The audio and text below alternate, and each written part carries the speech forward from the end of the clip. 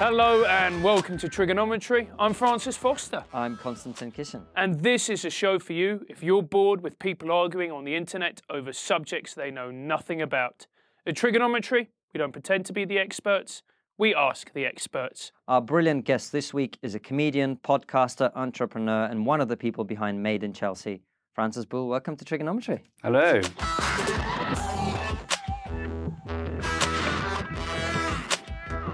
It's good to have you here. You look suddenly like a rabbit in the headlights. I'm trying to think what I'm an expert in. But well, we're about to find out, aren't we? Yeah. Tell us a little bit about who you are, how are you where you are, what's been your journey through life? So my background is, I guess, in entrepreneurship. I left Edinburgh, started a business, and then went into development with a production company in London to make a show which was focused around young entrepreneurs, an aspirational show focused on young entrepreneurs in London. Anyway, that turned out to be Made in Chelsea, which was a very different show to what I signed.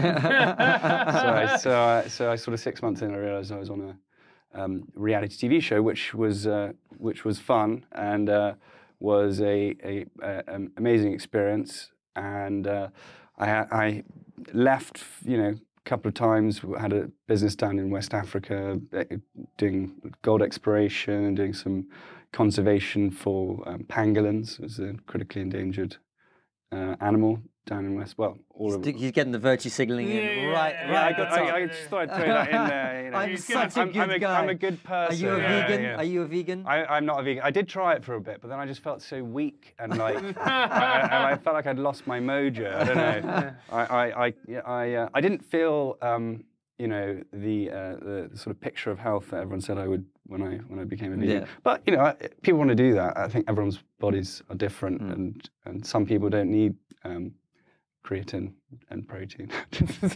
You've got to eat meat. Yeah. Anyway, so you did some work out in Africa.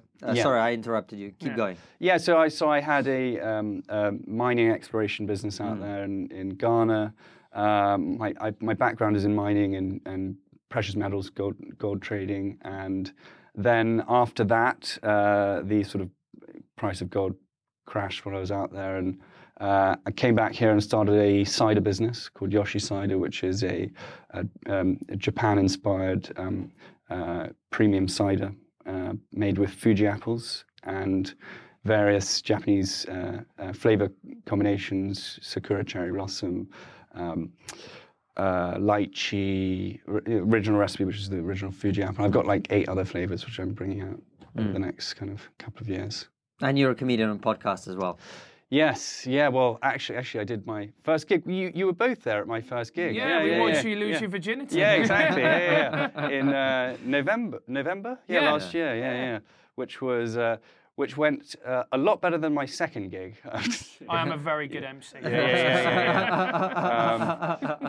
That is always the way, man. Yeah. The first one always goes great, and you're like, yeah, I'm actually a great comedian. And then on the second gig, you're like, yeah, okay, this is going to be a long journey. Because after that, because I've been writing so much for that first gig, and I was, because I wanted it to be, I wanted it to be funny, and the first gig went well. Then I was like, well, actually, I think I've got like 10 minutes of material now. So then I went and did this second gig the next day, actually, at 2 North Down. And it was a new material night with an audience of, I think, 7 or 8 people in that huge room. Yeah. And anyway, that 10 minutes of material turned out to only be a few minutes, and I had to kind of apologise and get off stage.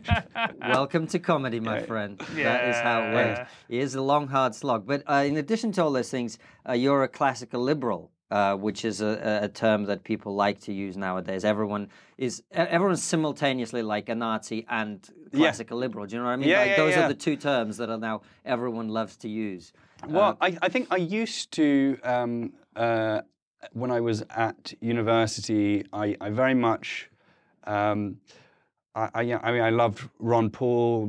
I very much kind of identified with the sort of more libertarian position. But actually, as I've read a lot more Hayek, de Tocqueville, and I just feel like actually classical liberalism is almost well, I just feel much more resonant with that position, and also there's almost like a kind of tarnish on the libertarian moniker, right? I think people kind of have used it in a sort of pejorative way for so long. I don't know. I think classical liberals sort of a clean vehicle, even though it is an old liberal. It reminds people that there was an actual liberalism before the contemporary misappropriation of the term. Really, I think so many people, and actually, I think that's important to point out, is that so many people go around calling themselves liberal when they're absolutely not liberals, and they're the ones calling everyone fascist when they are actually the sort of intolerant fascists, authoritarians in waiting. And so I think and in discourse, words are important. So I think true liberals, which I believe are the classical liberals, need to reappropriate that word. So what are the core tenets of classical liberalism? Just because most people have no fucking idea what any of these things mean. Well, okay, so fundamentally equality, civil liberties, and the rights of the individual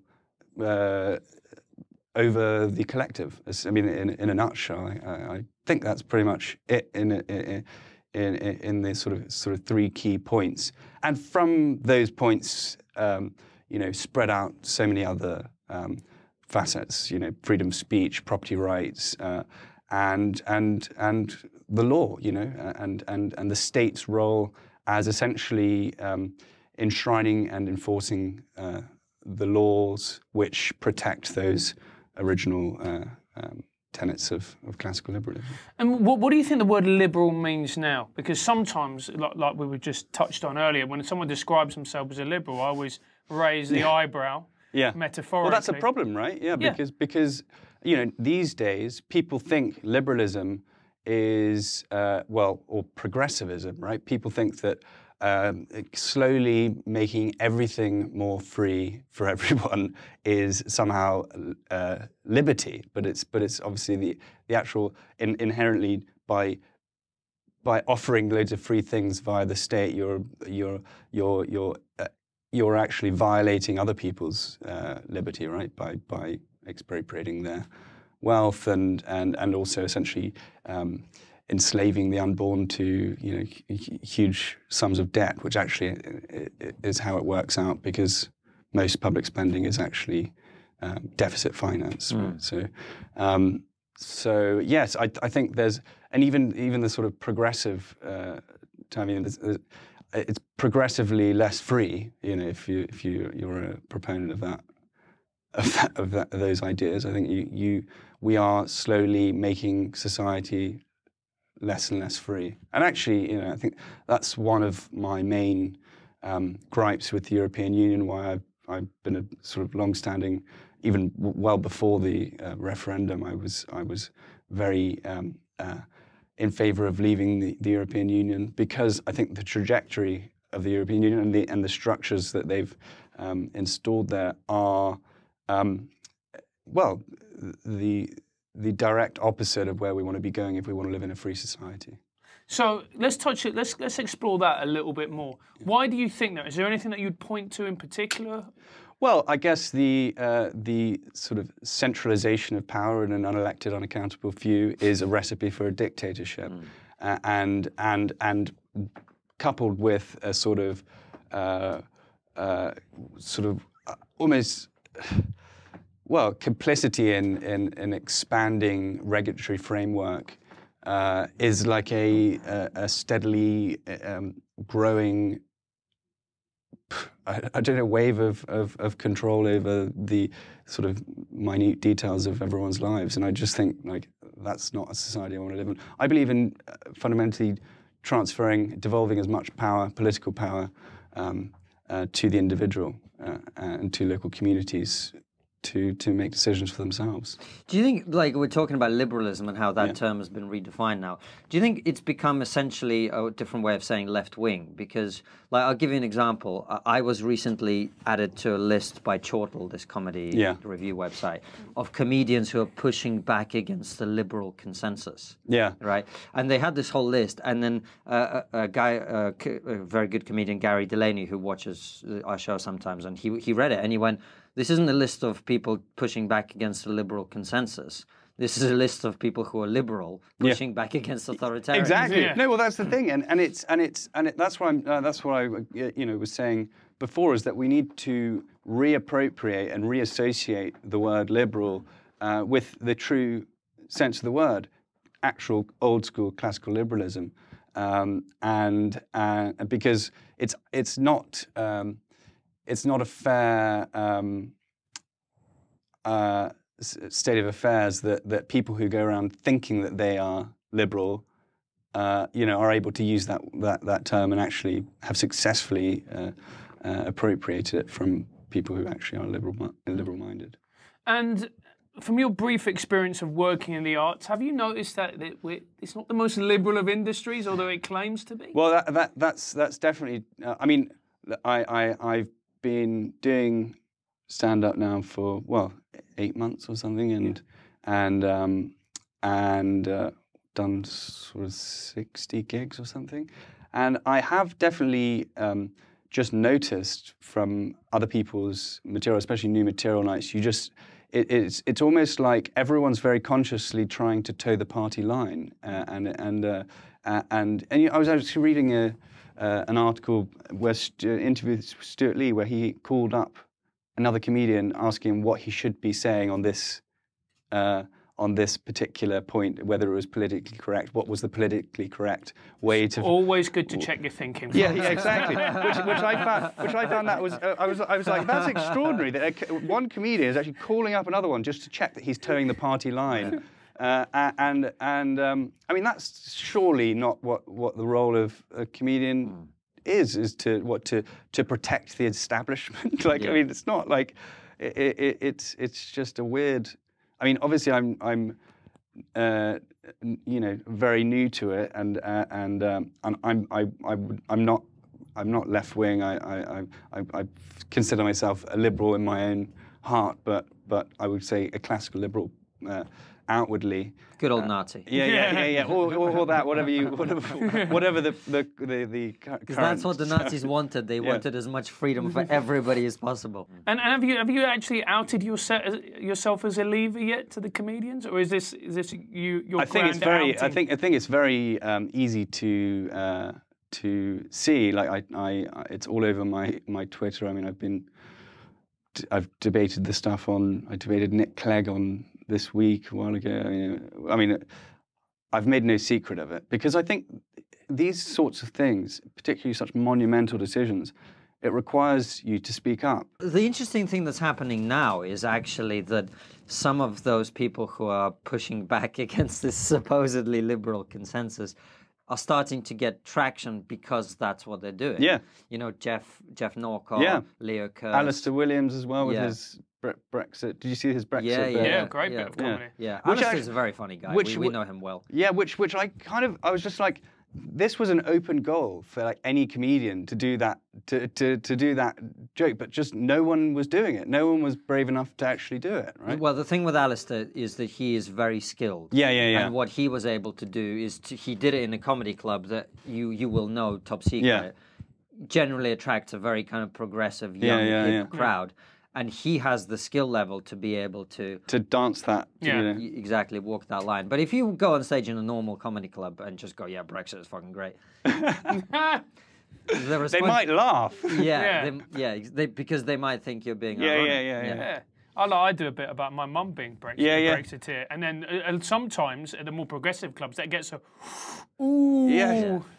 mean, but it's what kind of free society are we living in where people feel like they can't actually voice what they really think for fear of losing their job, like losing business, losing their friends. I mean, it's not free. We need to encourage people to speak up and use common sense and share their rational conclusions on things without fear of just being labelled a racist or a Nazi or a fascist or Well, you're going to enjoy my Edinburgh show. yeah. But I also think as well that it's not just that element of it, although that is a massive problem. I think as well it's that people who want careers, especially comedians who want careers in the mainstream media, they are really loath to come out because it means that they're going against a general consensus, which as a result means that their opportunities will be limited. Well, exactly, and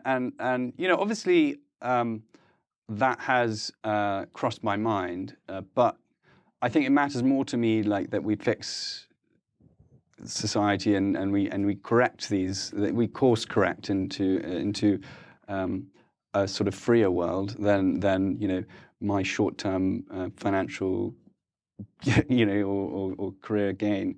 But maybe, and I was saying this before, I am optimistic. I do think people like yourselves going out and having these conversations which need to be had is going to wake people up.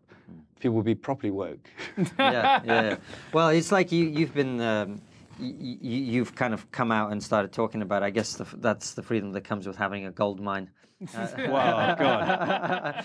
I don't have a gold mine anymore. I'm kidding, man. But this is what we should do, man. When TRIGGERnometry becomes a big success, guys, when you give us loads of money on Patreon and subscribe star, we're going to buy a fucking gold mine. Yeah. So we're going to go out to, where, Ghana? Is it Ghana? Yeah, well, no, I think, well, there's lots of gold everywhere. Just, There's lots of gold everywhere. Just buy low, sell high. Buy low. Well, that's what we're going to do, man. Buy a gold mine. Apparently, look, I'm Jewish. I've got the natural skills for it. Trading in precious metals. Yeah, exactly, mate. You're like, I was going to make a comparison between the pig and the truffle that you just hunted out. But I really don't think that is a good... No, that's not that. It comes across as deeply anti-Semitic. Yeah. Anyway, we will just move on. But you are a lifelong Labour Party voter, so... Yeah, exactly. Yeah, exactly. Not anymore. Fuck Corbyn. But there we go. Sorry, my Venezuelan side comes out every now and again.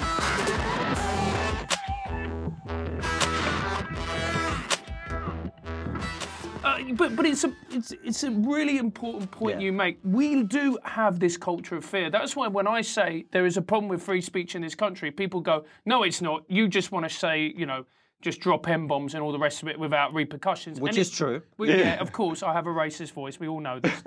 However, there is a real problem with freedom of speech in this country in that people are terrified to voice their true opinions.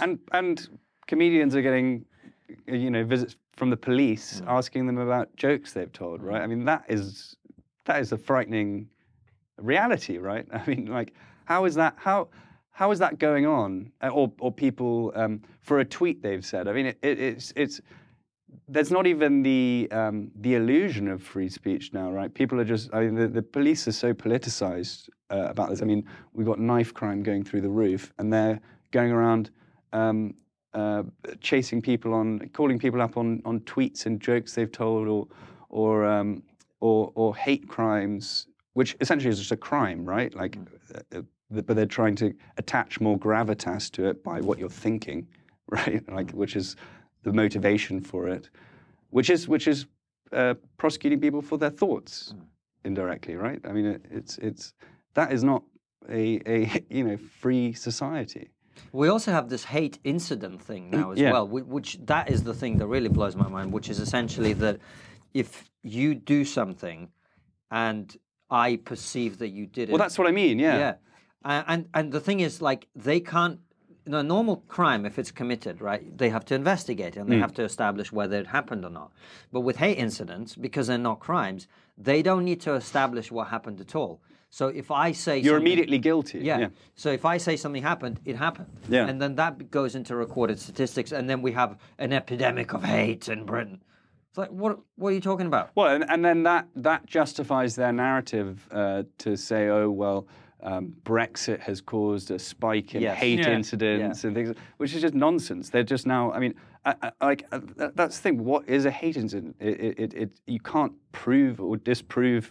What's going on in someone's head yet, at least, and I think we should be very careful about this notion of hate speech, hate crimes, all of that, because fundamentally what it boils down to is policing people's thoughts, and you know, before they're even able to speak, really. Absolutely. I mean, for a lot of people, a hate crime is every time Constantine goes on Good Morning Britain. Yeah. The amount of tweets and all the rest of it. But actually, you were brilliant on Good Morning Britain. Thanks, man. I appreciate it. But actually, that's the thing is, I actually don't feel that that is true, in the sense that whenever I have been on it, the feedback has always been overwhelmingly positive. Not on the Comedy Collective. The Comedy Collective is a group where all the left-wing... I'm on Comedy Collective. Yeah. But what have you tried to put? Have they been bad mouthing you on the Comedy Collective? I have no idea. I don't really pay that much absolutely. attention. Is that right? I pay a lot of attention to it. Really? But actually, you know that ITV, every time I go in Good Morning Britain, they turn off all the comments for their videos. Really? Yeah. And I think it's not just me. Generally, they turn off the comments because all the stuff that they put out, ordinary people don't agree with it. So whenever I've been on it, I certainly know by Twitter, like the person that they've had me up against in the debate, they always get a ton of shit and I always get a ton of praise. Yeah. Right. But you wouldn't know that by looking at the way that the presenters treat me and the way that they treat the other person. Do you think there's a conscious thing of trying to mask that agreement with your position? Yeah.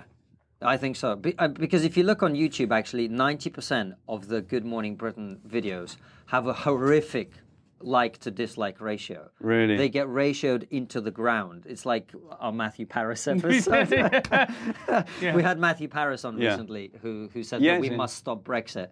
And a lot of people took that to be like us approving of his position and ratioed that video into the ground. So that's what happens. And I think that the reason that is they don't want to have to deal with the reality that the public don't agree with them. And they have their own agenda that's driven by very London-centric, very... Well, they don't even care. They don't even care. I mean, and there is this kind of, you know, they think that all Brexiteers are like racist bigots, but, you know, actually I would say probably most of these sort of radical Remainers actually just don't really like care much for the working class. You know, they have this sort of disdain for anyone who maybe doesn't share their worldview and look, I think I've met a lot of people, you know, Remainers. Some of my family also voted Remain, and I think it's a lot of people who have kind of, you know, they've done well for themselves. They're on the up. They've got a house or a mortgage. You know, they read the FT, and you know they almost don't want to. They don't want to mess with what they've got, and you know they've made plans for a future, you know, in the European Union. They don't want. I mean, the FT predicted that they thought that London house prices could be hit with a 47% crash in the event of a no-deal Brexit. So obviously that's going to influence the thinking of people who own houses in London, which is, I don't think, a coincidence why so many people, you know, in Parliament and in the media and people who are doing well for themselves have some London property. Maybe that's their sort of side business is a bit of property development. That they're all, you know, frightened of Brexit, right? Because they want to continue what they've been doing. But I think and actually kind of reminds me of de Tocqueville, right? It's saying you've got to step outside of what might be in your interest in the short, you know, in your short-term financial interest, and do what's right for society and the country as a whole. And I just think that we have to put the country first. Well, see, the thing is, like, before Brexit, I may not have agreed with what you're saying, principally because I may not share your economic analysis, right? I might think, well, I'm not sure that Brexit will be good for the economy. But now that we are where we are, I struggle to defend an anti-Brexit argument on the simple basis that we had a vote, we made a decision, we have to steer through, irrespective of how I personally feel about it. Yeah. And actually what's interesting is, from a statistical perspective, in any binary referenda, there will be a large portion of essentially don't knows, right? and because there's no don't know option, they will invariably go for the status quo.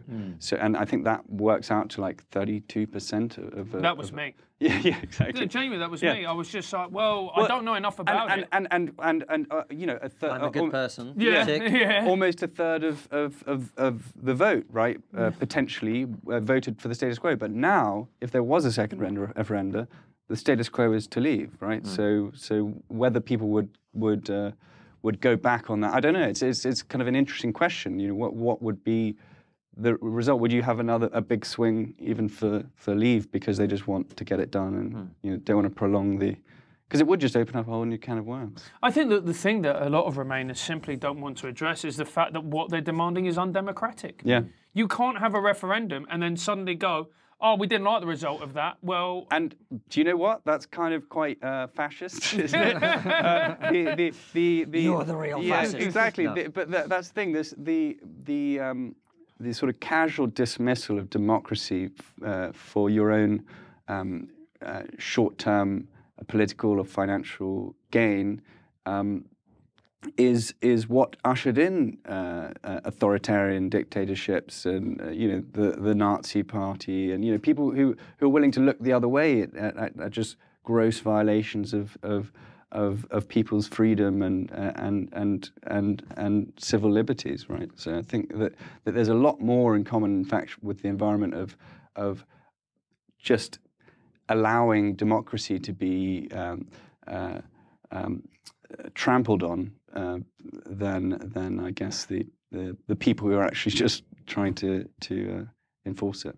and I think another thing that really, when we're talking about fascism, is, you know, the way that they've made certain words now, you know, absolutely toxic. Like, oh, he's a leaver. You know, this must mean that, you know, he's racist, he's right-wing. And the idea that Brexit is purely right-wing is a nonsense anyway, because it's, when you look at the old school left of Labour, they're all pro-Brexit. Well, also, for their aims, you know, what they want to achieve, they're not going to be able to do that, and because a lot of it for the radical left is about consolidating power in their hands, right? And they're not going to be able to do that when all the power has already been consolidated in Brussels in you know, another set of pairs of hands. Well, actually, we had Paul Embry on the show. I don't know if you caught that episode. No, I haven't. No. He's a trade unionist and a socialist, and he was saying, look, the traditional left-wing argument in favor of leaving the European Union is it takes the shackles off your government, and if you have a radical Labour government, you can then you can actually you can make a lot of socialist changes, right? Yeah, and you can have, you know, Venezuela type of economy. Yeah, exactly. Well, I need to lose weight, so exactly. That's what you want, mate. Yeah, that's absolutely true. And that pretty much is the only way it's going to happen as well. If you literally don't have money for food. Yeah. Is that why you're voting for Corbyn? Yeah, that's why I'm voting for Corbyn. Yeah, to get my cholesterol down. And because he hates me. Yeah, exactly. Every time he pisses me off, I'm like, right, Corbyn. Corbyn, yep, tick.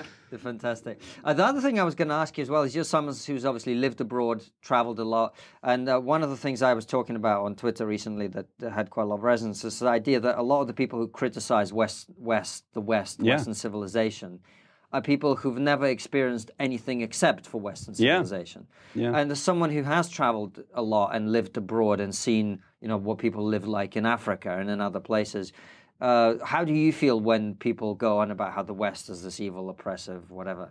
Well, I mean, I think you know, Western democracy, you know, and free markets essentially, or free market principles have raised more people out of poverty around the world than any other political force, and you know, you can really. You know, I mean, we're just so lucky, you know, to live where we are, and you know, that's why I really do have a sort of optimistic view of the West. I do think that common sense will win out and win the day, but yeah, I think we are very lucky, and I think a lot of people forget that or just have no real idea how lucky we are to live here. I mean. Yeah, well, talking about you being abroad in Africa and. Well, what do you have any other kind of specific points about that? Like, what, I mean, well, I sense. I think what Constantine was probably was getting at a little bit is we're a little bit spoilt here, aren't we? Yeah. Oh no, I think we are. You know, and we have the luxury of you know, should we wish to go out and stop traffic and cause a big load of chaos for what we might believe politically, you know, in many other countries you just can't do that. I'd like to see them try that in Moscow. you just can't do that, and it seems that, you know, it's just never good enough for some people, and yeah, I think we've got a lot to congratulate ourselves on, you know, the strides we've made in women's liberation and well, you know, anti-slavery and all of these things. But there's still slavery and oppression of women and gays going on in so many other countries around the world, which people just don't like. You know, that's what really people should be protesting. They should be standing outside the embassies of you know, Saudi Arabia and well, not just Saudi Arabia, but you know, there's so many more important things to be up in arms about, which are going unchallenged. Really. I'm pretty sure there's never been more slavery in the history of the world than there is now. There are more slaves in the world than there ever have been. Really? Yeah. I didn't know that. Yeah. Yeah, it was because you're a good person. Yeah, I know. I'm one of the best, mate. Really, you're so progressive. You have no fucking idea what's going on. Yeah, mate. You don't need to when you've got this much virtue. It just cleanses everything around me. God, that must be nice. Oh, it is, mate. Yeah. I am like Jesus. Anyway, moving.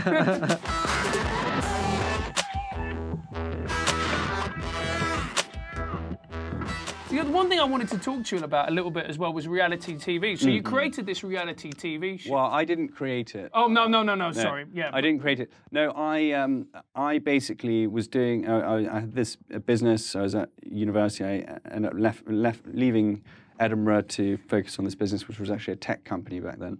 And I had been approached by email when I was at Edinburgh by this production company called Monkey Kingdom, who had seen me in Tatler's Little Black Book, rather embarrassingly.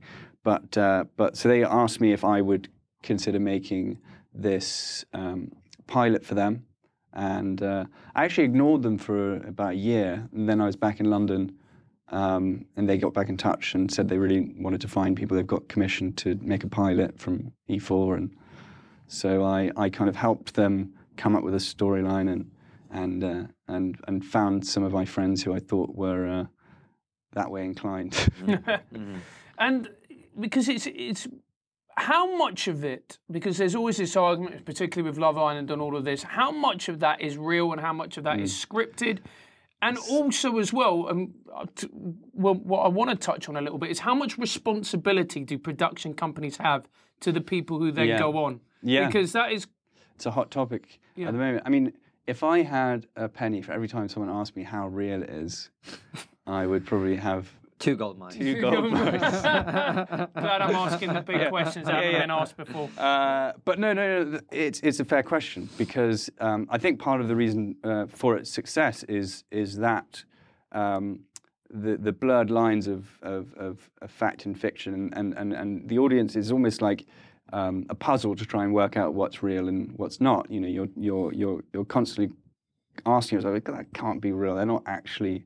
Obviously, the elements where you're bumping into someone in the middle of the street, random, or what was called a random bump-in moment, those are not real, because you have to set up like 4 cross-shooting cameras. And but as much as the producers will or can have control over, they want everything to be real in terms of the relationships, friendships, like disagreements, arguments, breakups, and all that stuff, to the point where like they call you every day to find out what's going on, what you're planning on doing, to check your thinking. and so you kind of tell them so it's very like intense and takes up a lot of time. Not just filming, but sharing your thinking with them, so I've experienced how bad things could get in this country. But yeah, I think it's a weird, like, I mean, this isn't how they would sell it, but I kind of have obviously thought a lot about it. And it almost, it's quite kind of postmodern in a way, because it creates two realities within one reality. And the reality on camera becomes a reality in and of itself, which everyone who's involved is kind of complicit in, and doesn't speak about the things which they might all know isn't true, because it's kind of like in the interest of furthering the storyline. So obviously the production don't like that, but like a lot of people I know have kind of maybe had relationships of convenience and camera airtime, right? Like so they kind of. But then if you're both willfully involved in something like that, then soon it becomes real, and then you're like, well, what is?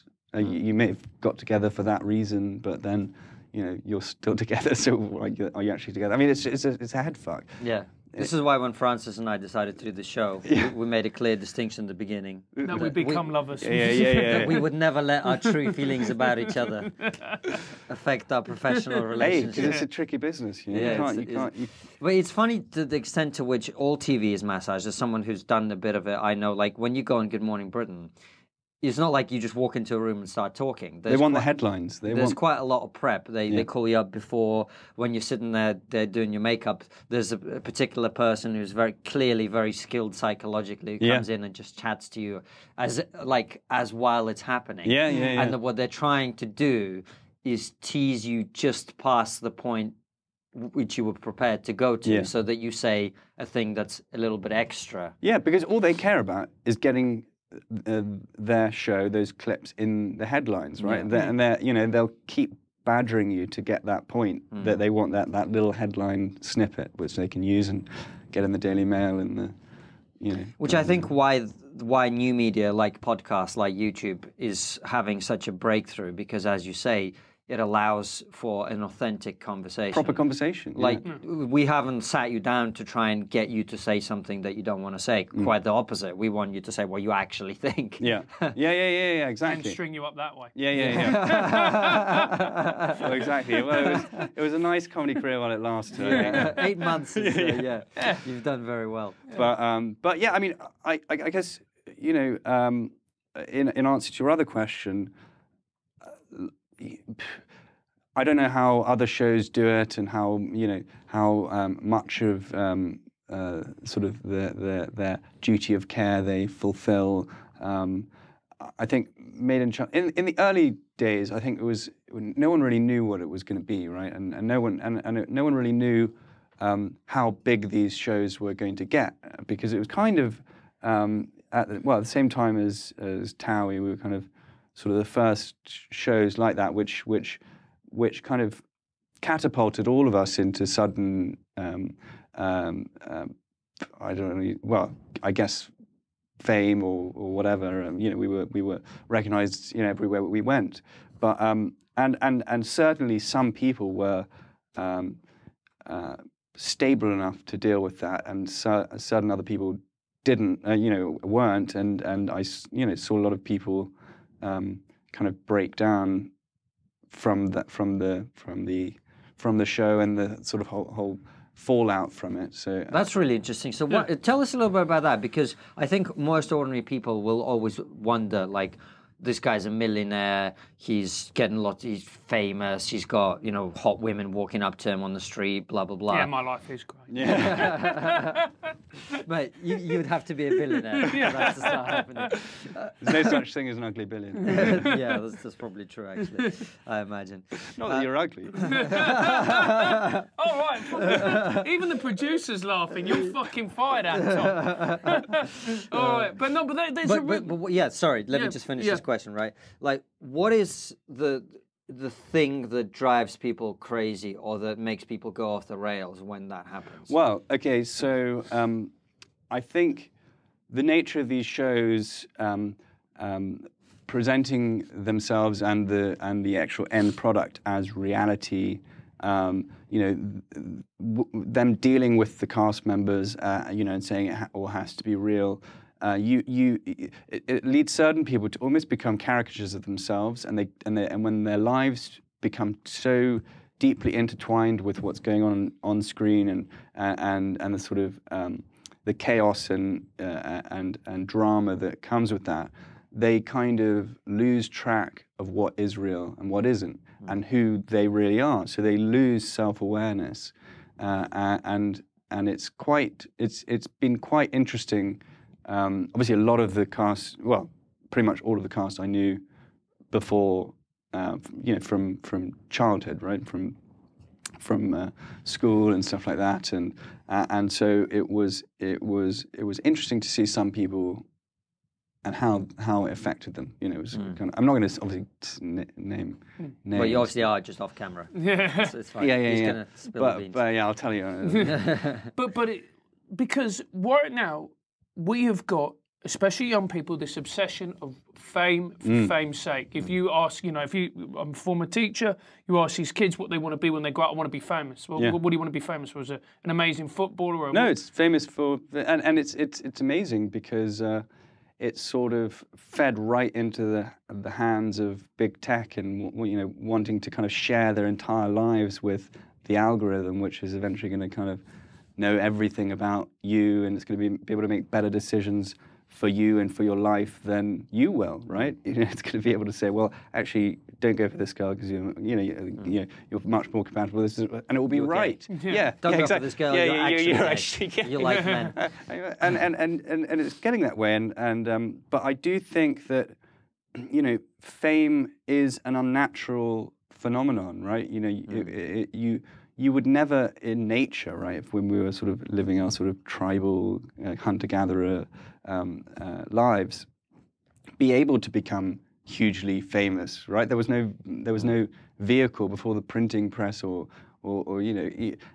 obviously there's sort of eventually those kinds of kings and royalty and stuff like that, but it's an unnatural thing, and so I think psychologically we don't really know how to deal with it, and it's almost it excites people, and the idea of it. I think definitely it goes hand in hand, this sort of desire for fame and the sort of treating famous people like they are almost kinds of demigods, right? Like people treat them like they're bigger and more important than just the average guy on the street, and yeah, I guess it's I don't know where I'm going with that, but Paul was going to say, part of the problem for me that I have with reality TV, and I don't think a lot of people understand this when they're getting into it, is essentially it's a true life soap opera.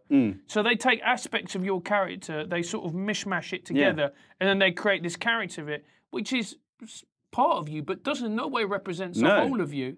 But that's what everybody, the general public, thinks that you are. Well, that's the thing, and I think a lot of people would assume because I was on that show and because of how they presented me, really, to some extent without my, permission, as like some spoilt rich kid, that's had everything handed to him on a plate. And that couldn't be further from the truth. I mean, I'm a self-made man. I've never had any money given to me by my dad. Just a small loan of $1 million. I wish. God. Not even that. So it's kind of like you can't control that. You can't control how they edit you. You can't control how they present you. You've just got to do your best to give a good and fair representation of who you are in opportunities like this and outside of that very limited window into a fake reality, almost. All right. Well, there's one question that I wanted to ask, and it goes back. It goes back to the left wing thing, like we talked about before. In light of the fact that 2 people have committed suicide, who've gone on, Love Island, Is that right? Yeah, two contestants. Fucking hell. 2 former contestants have committed suicide. I can think of some people I want to go on there now. Yeah. I'm never going to go on Love Island, mate. My body's too sexy. Not you. I would not go that far with that banter. I love you really, Francis. We're going to kiss after this. We're really fucking not. All right, okay. And also as well, recently somebody committed suicide because of Jeremy Kyle. How much responsibility do these production companies have to the people that go on, especially regarding Aftercare? Actually, I think they do have more responsibility than they realise, or maybe they do. Look, for them, it's about making a good TV show, right? That's their main priority, and often that comes at the expense of people's mental well-being, and there's a sort of an awareness of that in producers. Like they know that it's they know, and they'll pay sort of lip service to their obligations. They'll get a psychologist to interview you or whatever. But I mean, it's not like rigorous psychoanalysis. And a lot of people have things which they just don't share with the psychologist. Like a lot of people who go on these shows, I think are actually, they might pretend to have loads of money, but they may be like in quite a lot of debt, or they're desperate, and they think that going on Love Island is going to suddenly solve all their problems. But almost like the nature of something like Love Island, the way that they have this whole new boatload of fresh faces in every year, it's almost like designed to make the country forget about the last group of people. Do you know what I mean? So they've got like a year to just make it, right? And if they don't, feel like it's going as well as they expected it to, there must be a huge sense of pressure and depression, and I can completely see how you can spiral out of that. People who aren't necessarily stable enough to deal with the inevitable decline in work that comes with doing those shows. People are expecting to just be the next, I don't know.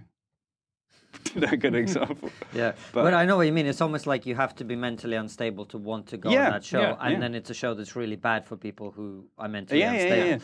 Anyway, we've got to wrap up. So on that happy note, we always ask one more question, which is, what's the one thing that no one is talking about that we should be talking about? Everyone should be talking about classical liberalism. As we've done for an hour. All right, there we go. There we go. Fantastic. What a way to end it. Well, or at least they should look into to that. And a very good book I could recommend people read is The Fatal Conceit by Friedrich Hayek. Fantastic. Excellent stuff. Well, just remind us the name of your business again. Yoshi Cider. Yoshi Cider, get the cider. And I can say I don't drink, but if I was going to have a relapse, I would certainly pick Yoshi Cider. You're not alone there, actually. Fantastic. Just in case this goes out during or before Edinburgh, do you want to plug? Yeah, so I've got a 2-week run at the Pleasance Ace Dome from 11 p.m. to 12 p.m. So be there. Book tickets on my Instagram. From the 9th to the 25th. And not the 13th. Your Twitter is? My Twitter is Francis Boulle. We'll put it in the video. Thank you very much for tuning in as always. Follow us at TriggerPod on all the social media. Give us an iTunes review. Remember to subscribe to the channel. Click the bell button to get the notifications. And we will see you in a week from now with another great episode. See you later, guys. Take care.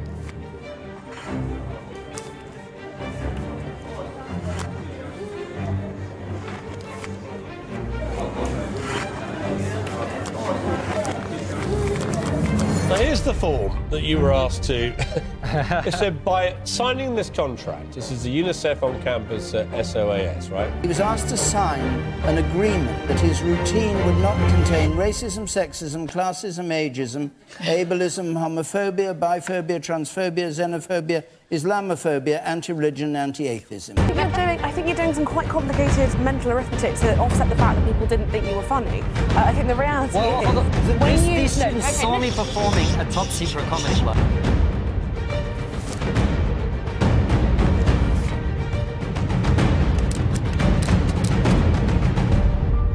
You have absolutely no sense of humour, do you? I feel like you're just sort of being a bit of an alt-right you know. Oh, right.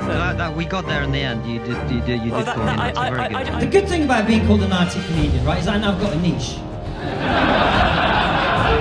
Problem is, I haven't got any racist, sexist, homophobic jokes. The idea of being a student at university where you can't make any joke about anything in case these poor little woke students get upset or triggered.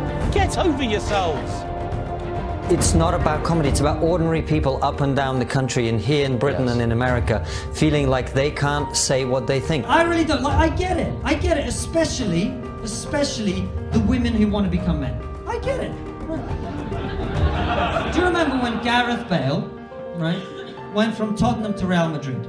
The guy left a perfectly good club for more money. Everybody feels like we're all kind of under arrest. We're all everything we say can and will be used against us in the court of public opinion. And they're coming for the comedians first because we're the ones that, as you say, are allowed to transgress. But everybody else feels it, and that's why the story's got the resonance that it has.